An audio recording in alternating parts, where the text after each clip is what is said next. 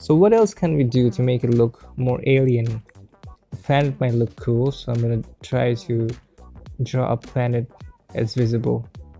As you can see, I'm using the selection tool to make a circular selection, and yeah, and adding some highlights to give it a feel that there's a huge planet out there very close to this planet.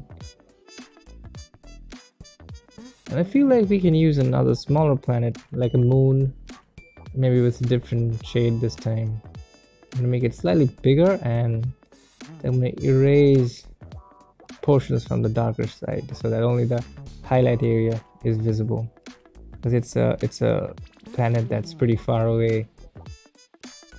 Okay, so now I'm gonna pick darker shade from the existing rocks and paint a completely new rock on the left side that's a bit closer than the other rocks.